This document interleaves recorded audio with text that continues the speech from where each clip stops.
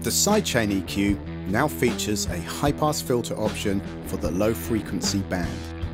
Toggle the button to switch between the low shelf and the high-pass options. We can edit values in the EQ pop-up box in two ways.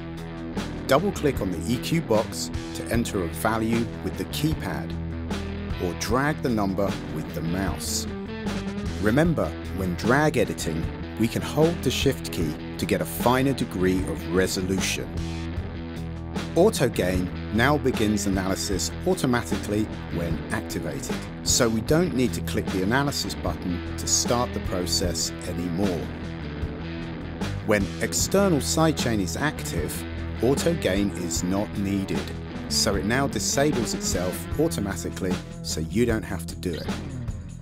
When using the external sidechain input, we can audition the input signal by clicking on the S button. When we want to return to the main audio signal again, we can just toggle it off. The AAX version has been updated to enable a mono sidechain input into a stereo instance of Sculpt.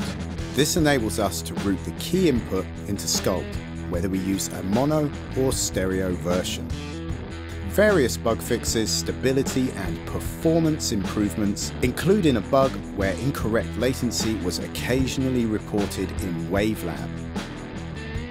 You can download Sculpt version 1.3 using the Plugin Alliance Installation Manager and start using all the new features today. From everyone at Adapter Audio, thanks for watching and happy mixing.